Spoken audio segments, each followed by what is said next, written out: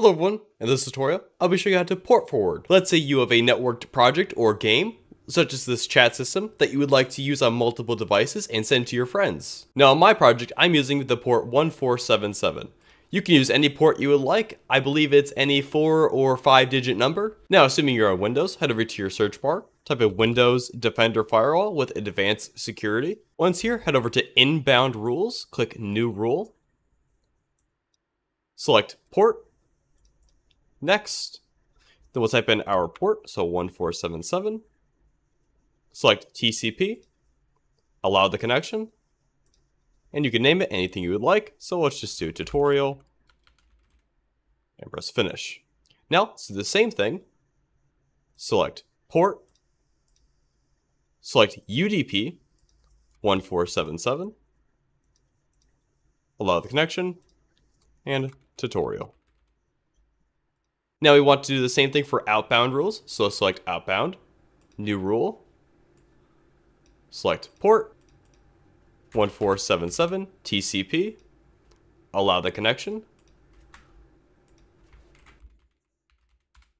and finally, port 1477, select UDP, allow the connection, and tutorial. Now open up your command prompt, so type in CMD, you're going to right click and press run as administrator, and once in here, go ahead and type in IP config, enter, and now you want to look for your default gateway. Mine is right here, so go ahead and copy that. Now open up your browser and paste that in. This will bring you to your router. Now these next steps will vary based on your router that you have, but in general, head over to Firewall, select NAT Gaming, or if you have an option for port forwarding, select that. Now go ahead and select Custom Services. You can create a new service name. I'll call this Tutorial.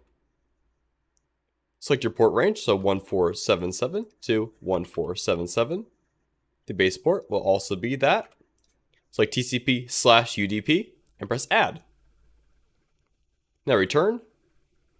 Select your device, so mine is desktop, and press Add. Next, you will need to get your public IP, so simply type in what is my IP to Google, and you'll head over here and you'll see it right here. Now copy that, head over to your project, and replace your 127.0.0.1 and replace that with your public IP. And now, as long as you connect to this IP through this port, you'll be able to connect over the internet. Anyways guys, I hope you found this story helpful. If you have any questions or comments, please leave them down below, and don't forget to like and subscribe. Thank you.